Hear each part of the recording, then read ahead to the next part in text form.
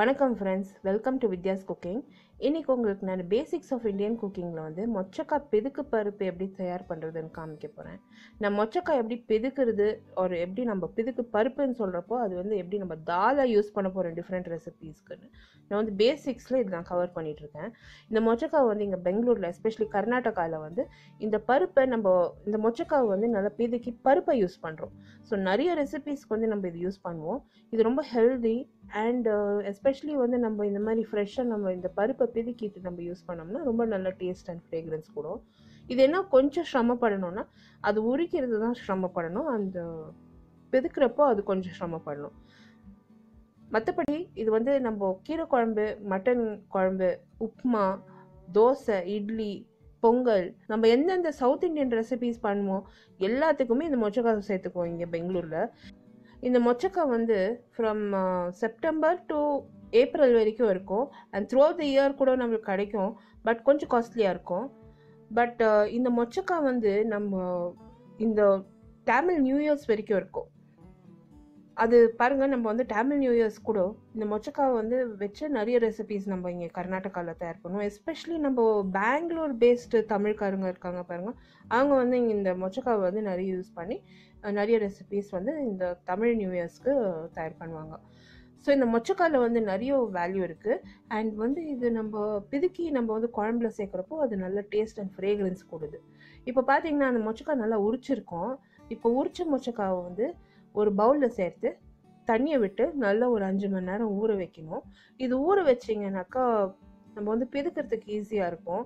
அந்த மேலே ஸ்கின் வந்து எடுக்கிறதுக்கு ஈஸியாக இருக்கும். நீங்கள் ஏன் வித்யா இந்த மாதிரி பண்ணுறீங்கன்னு நீங்கள் கேட்கலாம்.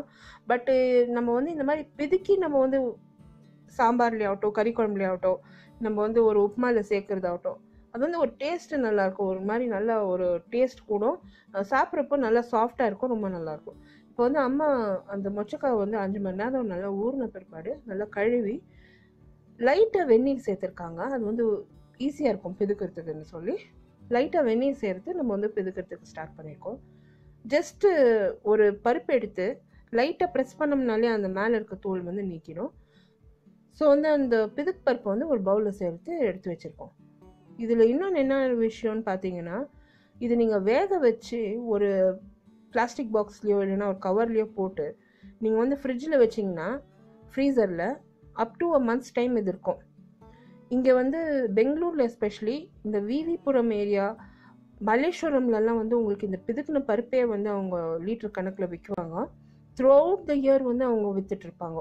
ஸோ வந்து அவ்வளோ நம்ம வந்து இது கன்சியூம் பண்ணுறோம் இங்கே பெங்களூரில். பெங்களூரில் வந்து எஸ்பெஷலி இந்த பிராமின் ஃபேமிலிஸ், நம்ம தமிழ் ஃபேமிலிஸ், கன்னடா ஃபேமிலிஸ், கவுடாஸ், ரெட்டிஸ், நாயுடூஸ் எல்லாம் வந்து இது நிறைய கன்சியூம் பண்ணுவோம். ஸோ இப்போ பார்த்தீங்கன்னா அந்த மொச்சக்காய் வந்து நாங்கள் பிதுக்கி இது வந்து எப்படி ஸ்டோர் பண்ணுறதுன்னு உங்களுக்கு நான் வீடியோ காமிச்சிருக்கேன். நான் வந்து க்ளோஸ்அப்பில் உங்களுக்கு நான் எப்படி பிதுக்குறேன்னு காமிக்கிறேன். நிறைய பேருக்கு தெரிஞ்சிருக்கலாம், பட் புதுசாக சமையல் பண்ணுறவங்களுக்கு இது ஒரு நல்ல வீடியோவாக இருக்கலாம். ஸோ அதுக்கு தான் நான் போஸ்ட் பண்ணிகிட்ருக்கேன். க்ளோஸ்அப்பில் பார்த்தீங்கன்னா அந்த மொச்சக்கொட்டையை வந்து ஒரே ஒரு கொட்டை எடுத்து லைட்டாக வந்து நான் ப்ரெஸ் பண்ணுறேன். ப்ரெஸ் பண்ணதும் அந்த மேலே இருக்க தோல் வந்து ஈஸியாக நீக்கிடுச்சு. இப்போ இது ஈஸியாக ஹல் பண்ணியிருக்கேன்.